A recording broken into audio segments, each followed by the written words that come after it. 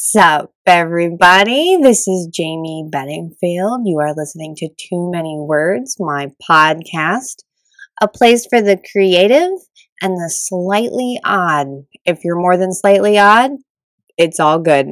I would say I'm definitely more than just slightly odd. I have an awesome episode for you all today.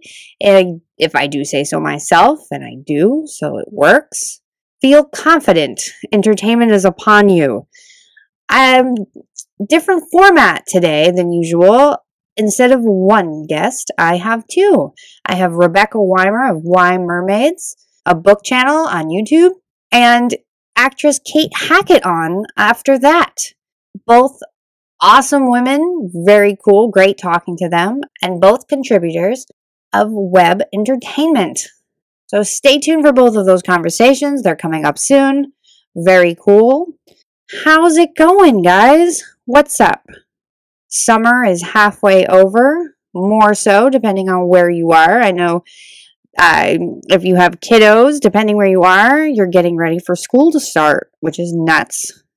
My kids don't go back until September 7th, so we've got about another month here, a little bit less than. And I am back from my first week off in over a year. And I was nervous about taking the week off. I was skeptical I would be able to leave everything. But I organized myself, put myself together, and made time. I had my sister-in-law, who, we've decided to drop the in-law, that we're just sisters. And my nephew came in from Jersey. And which is, it's where my husband and I are from. Different parts of Jersey. I'm from northern New Jersey, and he's from South Jersey. Both very different places. If you're familiar with Jersey, you know that. But it was great having them here and just unwinding with families, quality time, adventuring, lots of wine and lots of food, lots of laughs. And I did not realize how badly I needed the time off until I took it. And even like the first 2 days, it was hard for me to completely leave it, especially because I saw, and I can't get into details yet, although next week I will be able to get into more details. But I saw this one thing and I couldn't ignore it. And then I was, in my room with the door closed. I was messaging Rebecca Clark, who I'm co-writing something with. Again, more details, but I'm like, this doesn't count as work, but check this out. And but that was pretty much it. And then once I got into the time off thing, I was like, oh, Jayme, nice to meet you again. It's amazing when I'm not so focused on the next thing or this project or this character's downfall, I can actually tune into myself, and I'm not so bad. Some me time, some family time. And now I'm back in the swing of things. I'm glad I took the time off because the next few months for me are totally bonkers, crazy bananas. And I'm really excited. I'm doing it. And it's not always glamorous, but I've cast enough nets out there, and I am just up to my eyeballs in projects, and I couldn't be happier. I love writing. I need to write. I have huge, unrealistic dreams that I hold on to, that I will make them reality. And it's things are really gearing up. And, I've got updates out of the wazoo for you guys coming as soon as I can drop certain things. But I will say one of my short stories, Journey to a New Home, working title, that may change. I'll let you know if it does, but it is going to be included in Magic Unveiled, which is a magical realism anthology. And that will be out mid-fall. So I'm super excited about that. I'm about to get sending stuff off for that this week. And I'm really excited to see my story alongside. There's just a whole bunch of really talented authors involved in it. H.M. Jones is one of them. So definitely check that out when it comes out. And of course, I'll be talking to you about it. And, but exercise, it's important. You always hear that. I hear that. And, when my kids were younger, my lifestyle was much more active. And now that I'm working full time, it's less so. And I'm sitting a lot. and possibly drinking more than I should. But I decided, you know what? Exercise, got to incorporate it. Healthy body, healthy mind. So I started that. I'm running and doing yoga. And the yoga, I love it. It's so relaxing. I tend to be naturally flexible, so I just kind of lean into that. The running and the weightlifting and the bicycling I'm doing, less so. I'm exhausted, and you're supposed to you feel good, and I think that happens eventually. But right now I'm just tired. I exercised this morning, and I'm just like, ugh. Now I have to do other things when I just want to go to sleep after eating a plate of spaghetti. But no, getting fit, and I'm dropping all this money on tattoos. I figure, why don't I define the arms? And I have a tattoo appointment on Friday, and I couldn't be any more exciting. I have Alice, not Alice in Wonderland, though she's going to be much more tattered and tortured looking than the Disney version, falling down my arm and dropping a bottle with a whale in it, which is a nod to Moby Dick. And this is part of my literary sleeve that I've been working on, so I'm super excited. A little concerned about needing to wear short, long sleeves in the blistering heat, though I'm in Seattle, so blistering heat really isn't a thing. But watch, I'm going to cover my forearm in ink, and then we're going to have like a really rare stretch of 100-degree weather. Watch. It's going to happen. Mark my words. Anyway, reading-wise, 100,000 Worlds by Bob Prohl. I'm almost done with it, and it's so good. I love the way the story is coming together and the way it was put together, and you should definitely check that out. It's a really interesting journey through the whole Comic-Con scene and what it's like to create, and past nagging at you, and it's also a really fantastic story about a mother and son. So definitely none of those things were spoilery. I don't want to get an email. Go check it out. It's a great book. And the only reason why I'm reading it slow at all is because I'm also doing a lot of research for projects, and I've been reading about the fall of the Roman Empire, and I've been reading a lot about the Sasquatch. And yes, for those two things are for the same project. Things are getting weird, folks. And I have 7 different main projects right now, and I'm jumping back and forth, and there are moments where I'm like, Jayme, what are you doing? It's great. I love it, and I couldn't be having any more fun.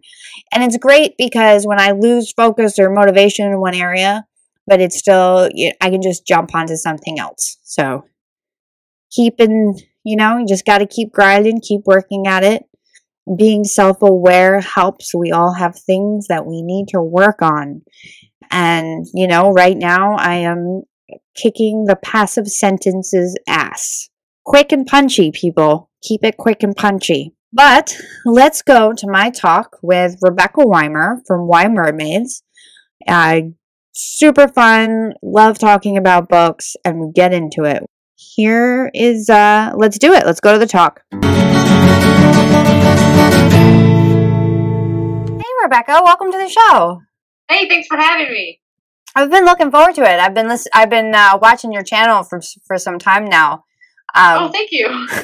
What led you to starting Why Mermaids? Well, I don't know. I started kind of watching YouTube videos more regularly about a year and a half ago or something like that. And then I don't remember exactly the process or like the steps, but I stumbled upon like people making book videos. I think it was Christina Horner. Might have been my first one, like my first book video. And I was like, people do this? They make videos about books? I could do this. So I'd always kind of wanted to start a channel because I majored in film, and like we talked about it back in like 2006. We're like, we're going to start YouTube channels. And then none of us ever did. And so this was my way to do it. That's really cool. No, I discovered the booktubing world about 2 years ago, 1.5 years ago as well. And it kind of blew my mind because I was like, wow, this is really cool. It's very cool. I wish that like when I was, lost in books as an awkward child, that the booktubing culture existed then.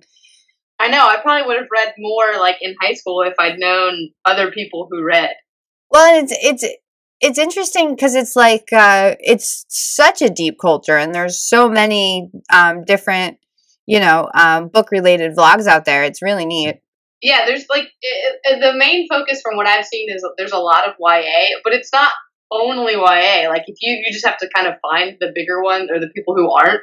But anything that you like to read, you can find on BookTube. Yeah, but it is you're right there as far as it is YA dominant, but in general, that genre is, I would say, a dominant genre. I mean, it's not by any stretch of the imagination limited to just, young adult. Everybody reads them. Oh yeah, absolutely. It's really blown up in the last probably 10 years or so, the genre itself. And then, I mean, if you have to think about too, the platform of YouTube, the people who are watching YouTube and making YouTube videos are predominantly younger and they fit into that YA genre, but you're right, everybody reads it. Mm-hmm. Well, and it's also changed so much. I mean, the subject matters that are covered now just weren't, 15 years ago. No, they really weren't. There's definitely, and the Sarah Dessen is like a pretty, like the main author that pops in my mind as a YA author that has crossed that threshold. I mean, her early books were very, mild. And then as the subject matters got more and more intense, her writing got darker. And I thought that was interesting. Yeah, definitely. So what books have you read recently that you're just totally thrilled about? Oh man, this year has been like such a rough year for me in reading.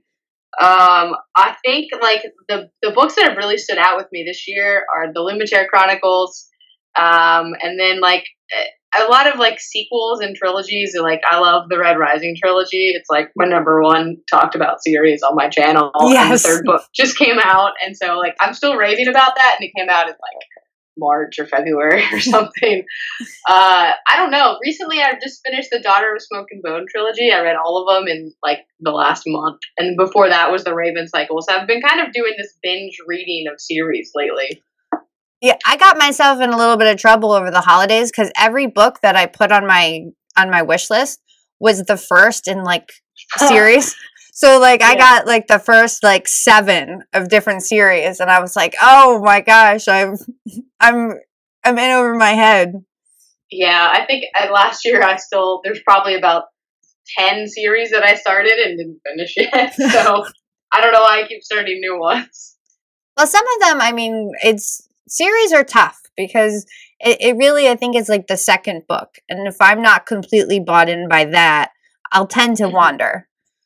Yeah. Well, go for you for reading to the second. I usually stop after the first. I'm like, oh, but this shiny, pretty one over here. New characters, new stories. Yeah. Well, I've been doing, so I was jumping back and forth between the Raven Cycle series, the Shatter Me series, and then the Fifth Wave books. Okay. That was pretty intense. But yeah, the Raven Cycle, I love those books. Did you finish it yet? I did. Yeah. Did you? I did. Yeah. It was. I think I read them all so quickly. I missed a lot of things. So I need to go back and reread them. But I didn't like the first one last year when I read it, and then I read the final 3, and I was like, oh my gosh, this got so much better. Well, the first one was tough for me because I didn't know what was going on for the first 100 pages. Yeah, I just didn't like the paranormal aspect of it. Yeah, well, I gotta say, like, after there was a point around, like, page 120 when I was like, wow, this just got really cool. And then, actually, the second book, I kind of, for whatever reason, I don't know, because I love Rodin, but I had a little bit of trouble just kind of sticking with that one, but I had other series kind of going on as well. But the series as a whole, I really like. Yeah, I liked the second one better, I think, because I liked the whole thing that was going on with Ronan more than I liked the thing with Gansey in the first one. Yeah. Well, but overall, I thought they came together so well, and like the parallels and the things from the first book that are mirrored in the fourth one, I'm just like, oh my gosh. Yes. The way she sets up the plot is just a thing of beauty. It really is. I feel like she has to, she either she has to either be a heavy outliner or she goes back and really makes sure that stuff is on point, because there's like little breadcrumbs in the first book, like you said, and then you're reading the fourth book and it's all coming together, and it's like, wow, tons of respect. Yeah, it's like reading Harry Potter, because like when you go back and read Harry Potter, you're like, oh my gosh, she said it in the first book, and you're just like the breadcrumbs. It's amazing. Yeah, that's a really good example. Yeah, she's amazing, Harry Potter. Yeah. We'll take a moment of silence to just appreciate her awesomeness. Bow down. So, and what's a deal breaker for you as far as like a subject matter or a certain thing even while you're reading it where you're like, oh, this? Do you have one? I have a hard time putting down books, but I struggled with the book You by Carolyn Kepnes earlier this year, just because I liked the idea. I don't know if you've read it. Yeah, I did read it. Oh, okay. Well, yeah, so it's cool because I like it because it's told in second person, but I had a hard time getting through the like sexual graphic scenes. I was like, this is a little much for me in that context. I think I just couldn't handle it. Yeah. Well, there was a lot of interesting things. There was different aspects about the book, but I think I had trouble with it just all coming together for me. Yeah, I liked how it made me think, but that was kind of my issue. I felt like squeamish as I was reading it, and I don't think I enjoyed that much. So that's kind of one of the more deal breakers for me, and it's just like, if it's so incredibly offensive that I can't handle it. Those are really the only reason that I'll put down a book. Yeah, that's fair. I can see that.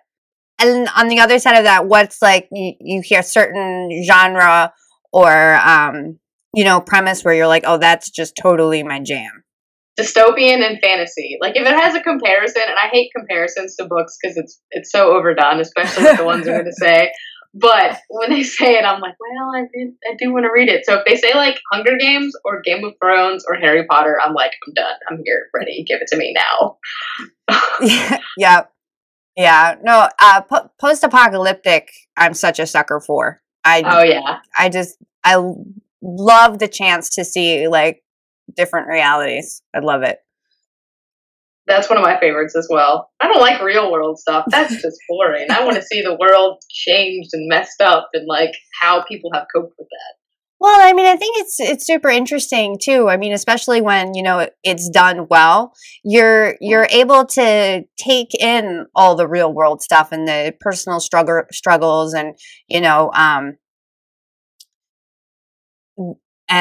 issues in government and all of it. But in the fantasy or the dystopian, the post-apocalyptic genres, you're just able to get it at a different angle where it's removed enough, but it's also at the same time you're able to relate to it, I feel like, almost in a different way because of what it's masked in, if that makes sense. Yeah, absolutely. I mean, that's like Animal Farm, is a really great example. Or even, again, all things go back to Harry Potter. It's such a mirror image of like, what has happened in culture, and look at Trump as Voldemort. Exactly. Yes. Well, exactly. Like when you pick up a dystopian book, like let's go to Hunger Games. You've got President Snow. That's totally something that we can take in modern day society and just relate to it because of you've got this this guy running the ship and shit's just backwards. It's that kind of, I love that kind of, those parallels. Absolutely, especially as an English teacher, those are just like my favorites. You're an English teacher. You must be an awesome English teacher. Well, actually, like, I'm kind of lying when I say English teacher. I used to teach English, but now I just teach journalism, and I miss English because I got to talk about books.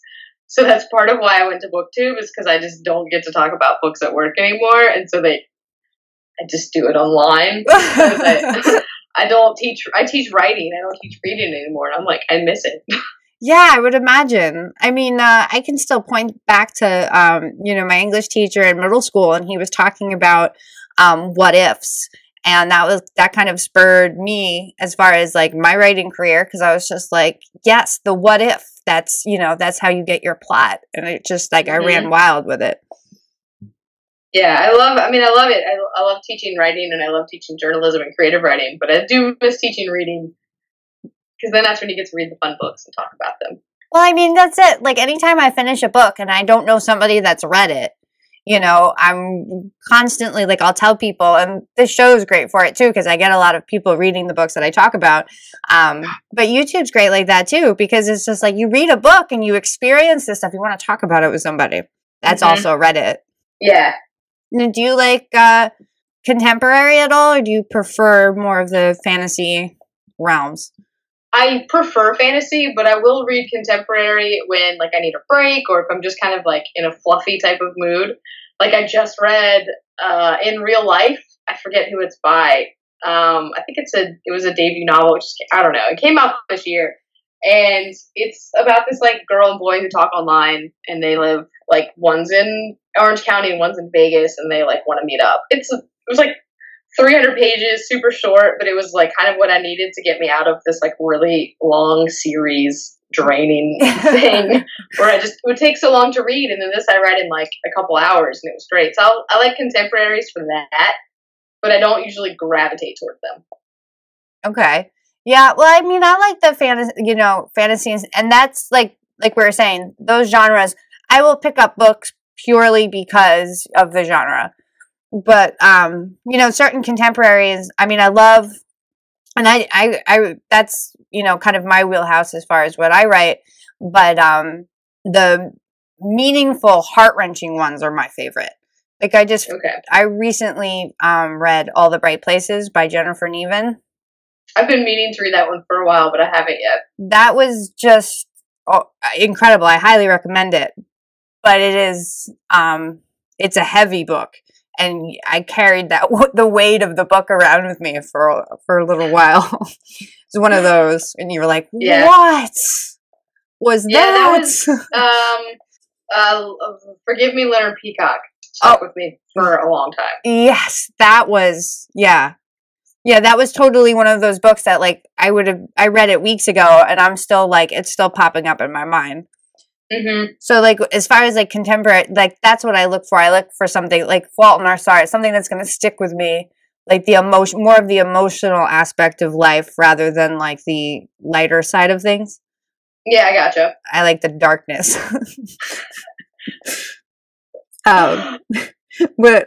So, do you have anything on your list next as far as, like, ones your books you're going to next? Oh man, I don't even know. I just went to this like new store that just opened up. It hasn't even opened yet. It's like on its soft opening week. The grand opening is Saturday, and it's like all things nerdy. I think it's Second and Charles is the name of the store. Oh, cute. And I just bought like 7 books or something crazy. So I bought like the Golden Compass. I forget the name of like the actual trilogy, but His Dark Materials, that's what it was. And I've been meaning to read that one for a while. So I kind of want to pick that up. And then I want to pick up This Savage Song by Victoria Schwab. That is on my list as well. Next. I was going to start it next, but I heard that it's got a slower pace. And again, I needed something quick to get me out of my like slumpage. Yeah, totally. Did you read any of the Fifth Wave books? No, I didn't actually. I wanted to. There's so many books. I know. Well, and I've mentioned this on previous episodes, but I always think of I want the superpower where I can just put my hands over the book and absorb either all the information or the story, like within seconds. But then you're like missing out on the joy of the reading, though. Well, there is that. But I mean, there is some weeks, don't you wish that you could get like 8 books in? I just wish that I had more time. I think is what I wish that there was like infinite amount of time in like a day, so I could read all the books. There you go. But I guess I don't know. Then I would just aging would be really weird. I guess if there's infinite time. Yeah, things would get a little probably complicated there, but Maybe I just don't have a job. That'd be great. Just let me not have to work and just read all day. Well, yeah, and then as far as the world pause button while you read is also dangerous. I would misuse that. I would too. Yeah. Oh, I need quiet. Pause. Yeah. Be great. It would. Yeah, I took a moment there. I'm like, oh, that would really be nice. Well, Rebecca, can you tell people where they can find you on YouTube and other internet places so they can watch the show? So you can find me. My YouTube channel name is Why Mermaids. WhyMermaids, like mermaids that swim with tails. Anyway, and so if you search on YouTube for the channel name, it will space them out. So you have to kind of click the one that says, no, I want them together. And then that's how you get to my channel. I have 200 and something videos. So have fun with those. Just pick and choose, I guess. And then I'm also on Twitter. It's the same handle, and Instagram, and everything you could possibly find me on. But those are the 3 main ones that I use. Nice. Well, thanks so much for coming on and talking to me about books. Thanks for having me. It was a lot of fun. Yeah, it was. And that was Rebecca Weimer. Go to YouTube, subscribe to Why Mermaids, reach out to her, reach out to me at Too Many Words Pod on either Twitter and Facebook, and let me know what you're reading, what you're going to read, any book-related stuff. And if you have any thoughts about the books we talked about, that's a great place to chime in on the conversation as well. To stay consistent, I'm going to, do my question answering. So, and also if you don't know how to reach out to the show, like I said, you can do it at Too Many Words Pod, that Twitter and the Facebook page. You can also email me at jamethescribbler@outlook.com. And, the questions. So I know I said every episode 2 questions. This first one technically counts as more than one question, and I don't like the saying, but hitting 2 birds with 1 stone.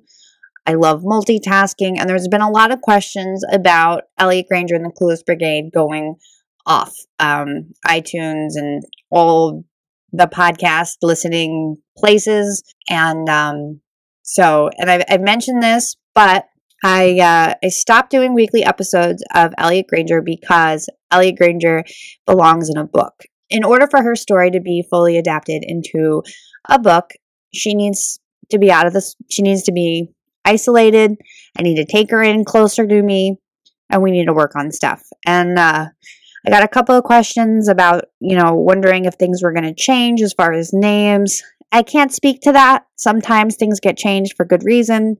But as far as the story, it will still be the lost girl dealing with grief, from the loss of her mom, with turquoise hair and her dysfunctional, crazy friends that you just gotta love, even though you wish that she'd hang out with other people.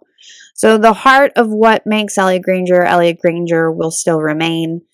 So I'm working on that. And as soon as I have updates about release dates and Elliot's new home finalized, you guys will be the first to know. So yes, I grouped in a lot of questions there. I apologize if this upsets anybody. We do what we got to do. And now my next question is just 1 question. So I'm not going to get crazy with both. But this is from, I'm going to read it to you. This is from Tara. Hi, Jayme. I've been pursuing my writing career for years now, and I heard about your podcast originally from a friend, and I listen to you every week. I love to hear about your ups and downs, and it's comforting to hear you talk about all that you're doing in a very delirious way. I've been really discouraged about all the rejections I've been getting for both my long and my short projects, and my boyfriend says I should throw it in the towel. I'm really upset. It's been my dream for as long as I can remember. I'm wondering if he's right. Doubt seems to be getting the best of me. I'm interested in what you think. Hope you read this one, Tara. All right, Tara. I did not always have the support that I do now, and I am currently very supported in my writing career, and I thank every day for that because it makes it so much easier. But for years, I wasn't. I had no support, only discouragement, and I will tell you this. Don't listen to the non-believers. And that might sound silly, but you got to believe in yourself. And, if not being supported supported sucks. But this is a good exercise. And now, your boyfriend, tell him I said to stop saying that kind of shit to you, to support you. It is hard. Building a rewriting career is hard, and it takes a really long time. And part of that is hearing a lot of rejections. Now, there's always room to go and look at your work critically, see where you can, better your writing. We all have to do it.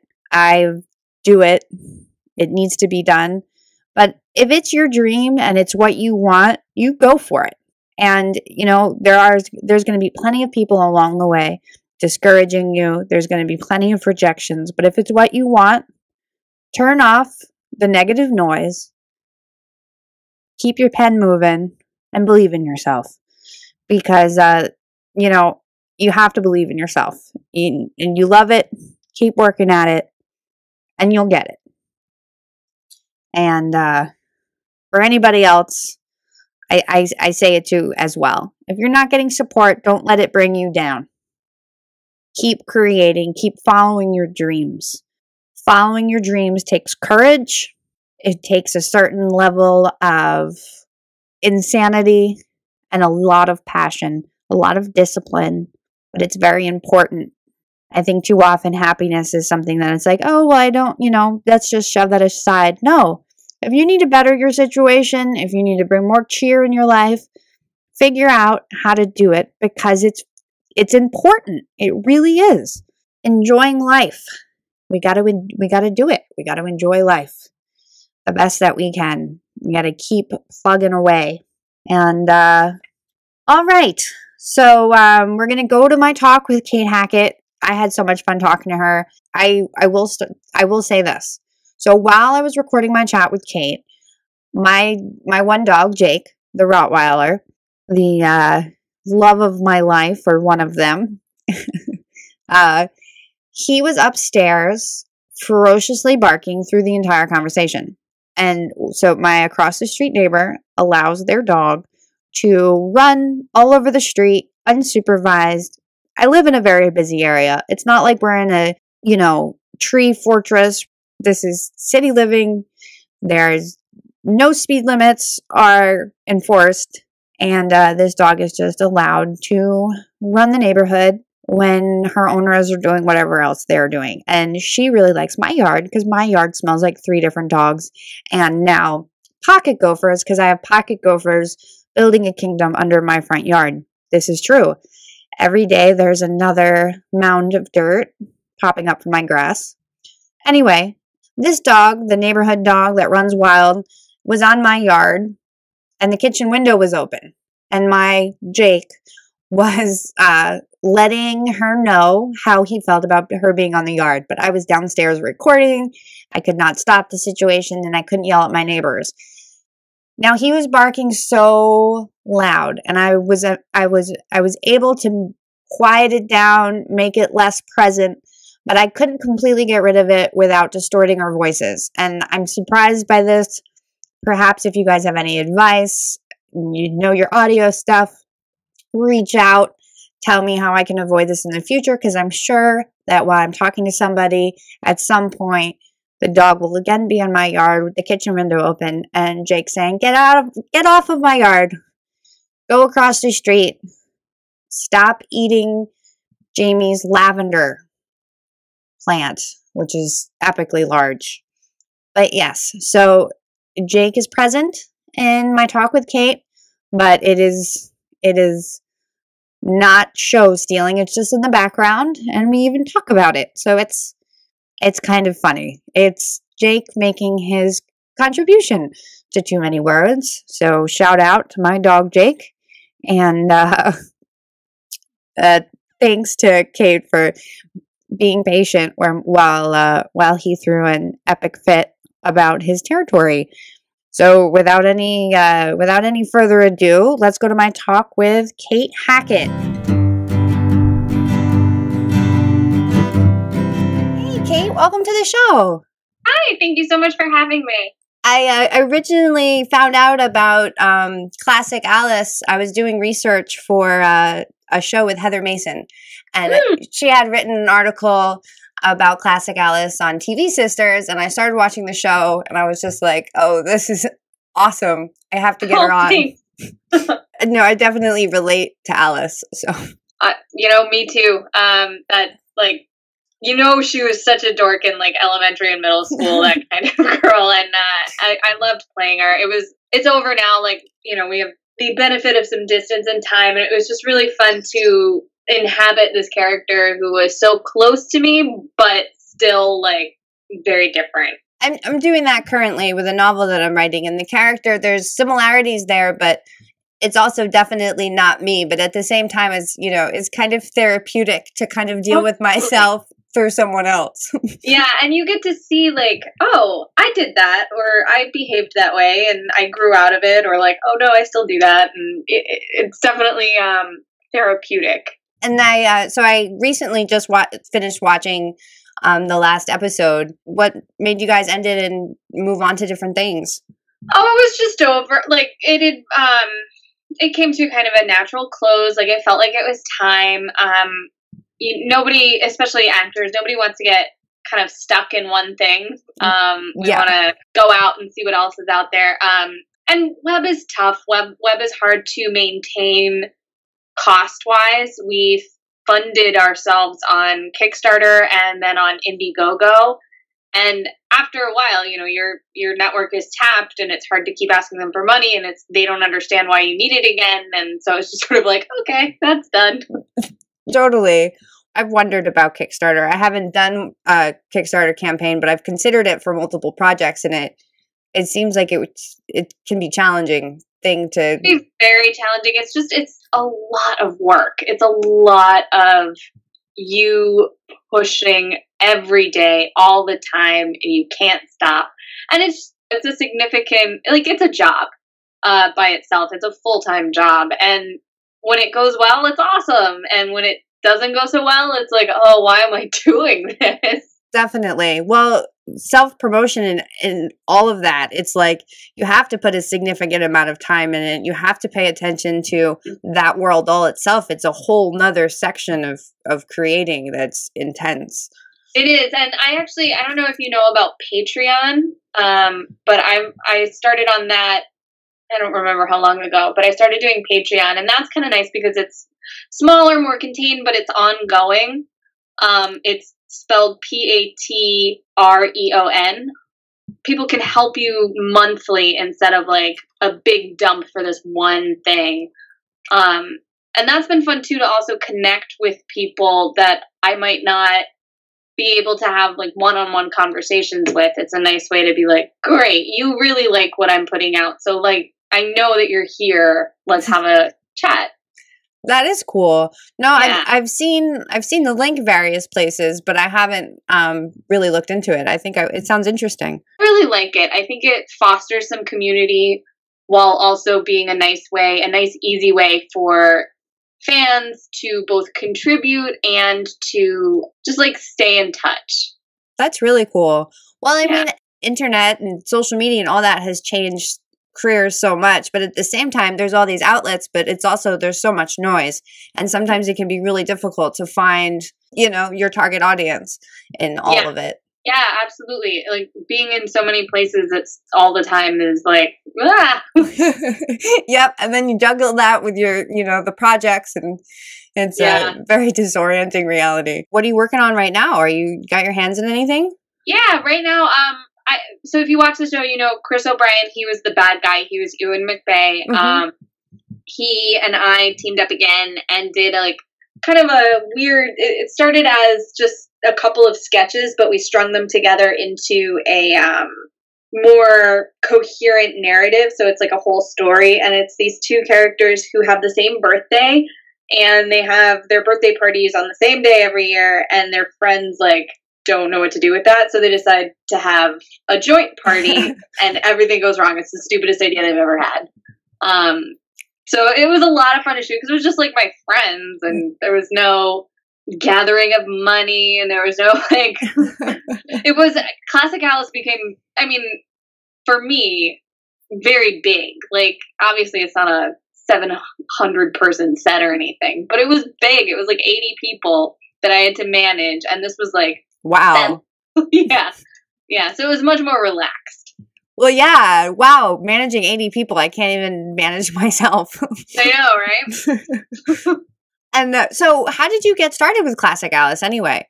Okay, so I was asked by a friend and his business partner they wanted to make a pro reading channel on YouTube. And I was like, that sounds awesome. And they said, we would love for you to do something, to write something and host something that bridges the gap between, if you like Twilight, you're going to like this classic novel. So kids or teens know, what else is out there other than contemporary vampire literature. Yes.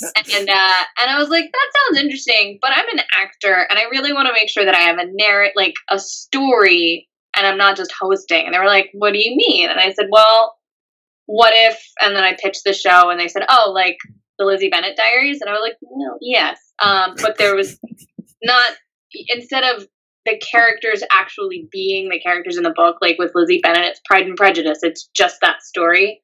Ours was going to be a conscious effort of a character who had her own story going on as well. So it was a little bit different, but the same kind of format. And then they wound up not going forward with their channel idea, and I just took it and made it. Oh, nice. Yeah.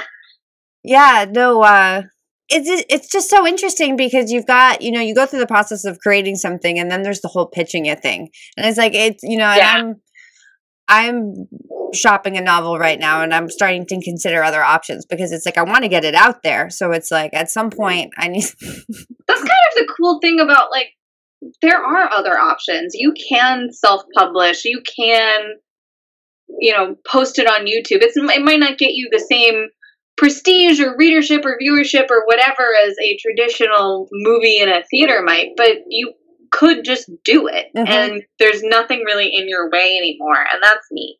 It is. Well, and sometimes just knowing that you have extra, at least for me, knowing I have extra options, it helps me be a little bit more patient too. True that. the illusion of options. And being able to call home and be like, hey, I wrote a book and maybe it'll be published. It's a lot better than hey, I wrote a book. Yeah. No. Well, yes. Well, especially, I mean, it's and I'll say that too. Oh, what do you do? Oh, I'm a writer. What do you write? I write books. Oh, okay.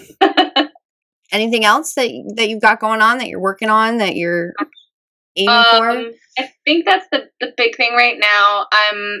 Right now on the channel, I've started putting out Kate and Joe Just Want to Have Sex. It's a different show, completely different, obviously. And that's another comedy, kind of almost little vignettes of stupidity. Yeah, I was watching that earlier. It's funny. Thank you. No, you're writing and your style. It is super fun and super enjoyable. Thank you. And then, so clearly, I'm assuming that from what I've seen, that you're a big book fan. I am. Have you read anything recently that you're crazy about? Oh gosh, I read Friday Night Lights. Do you remember the TV show or the movie? Yeah, I watched the TV show like it was my job. So okay, I'm watching the TV show right now, and season 4 is amazing. It made maybe one misstep in season 4. But I wanted to read the book too, and my boyfriend had it, and so I picked it up, and it was phenomenal. I was so into it. It was about just the socioeconomic differences between the different sides of the town and how important football is for these kids to feel like they can get out, and then the complete lack of support after football ends. These children go from superstars to nothing. Yeah. And the writing was so good. It was really, really good. I sent it to my dad for Father's Day, and he was like, why did you read this? Because I don't know anything. Football's not my jam. But I really enjoyed it. I haven't read it in a while, but yeah, no, it's, from what I remember, pretty fantastically put together. Mm-hmm. Sorry, no, my dog was barking, so I didn't know if it cut off. Your dog was barking, and then my washing machine started. Oh. It's a big dog. Yeah, it's a Rottweiler. Oh, yeah. We have a border collie Australian Shepherd mutt that we got from like a rescue. Oh, wow. She's a puppy, so she's extra cute. And probably extra handful, I'd imagine. Is she a good puppy?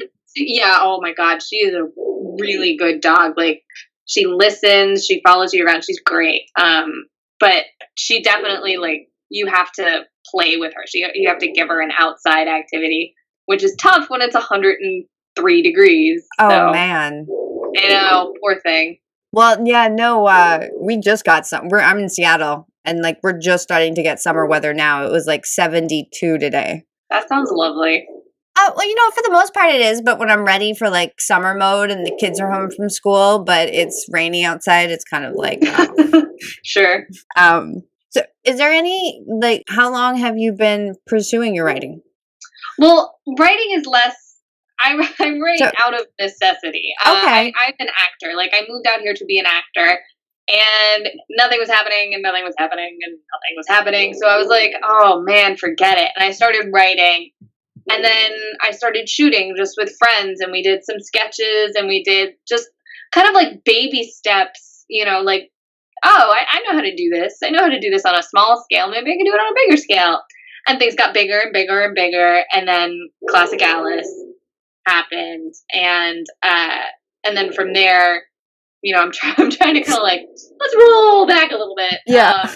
But I enjoy writing. My boyfriend is actually a writer, and he's much better at it than I am. But I enjoy doing it because it's nice to be like, here's a thing I made. I did it. I can be proactive with my career now. I don't have to sit and wait on someone else. Totally. Well, so that's been like maybe 3 years now that I've been kind of like, all right, I'll just write it if no one else is going to do it. That's awesome. Thanks. I mean, and like what you said earlier, the fact that we can do that now, it's really cool. Yeah, it's I know it also affords me, like, I know now what a producer goes through, again, on a much smaller scale, but I know how many people are asking questions. I know that what the director is thinking. Like, I have all of these roles kind of like, all right, I've been there, and I know how a writer feels if an actor changes the line and you're like, no.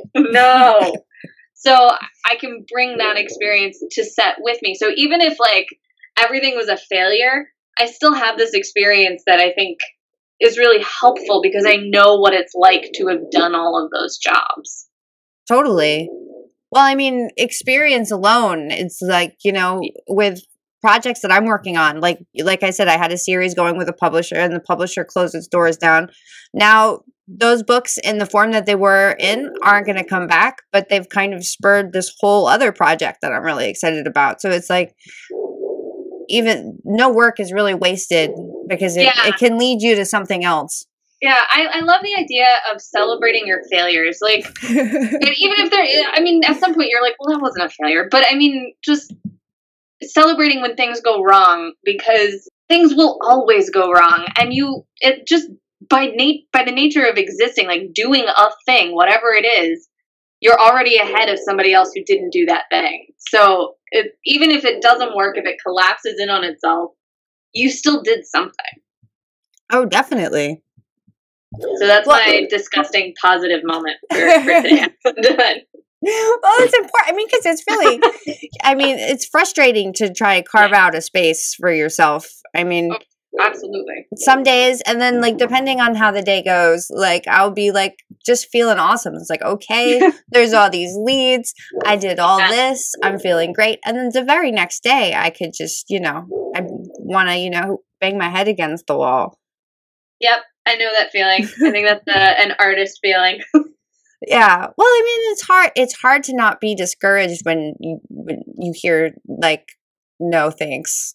Yeah. So many times. See, it's hard not to be discouraged when you don't even know if what you're doing is, like, I don't know, maybe writing's different, but we really don't get feedback. Like, you go into an audition, and unless you were really awful, they probably don't say anything. So you could either be booking it and then you know you're great, or not booking it and you have no idea if you were great. They just wanted a different ethnicity, or they want, like, whatever. So it's very nebulous, our job.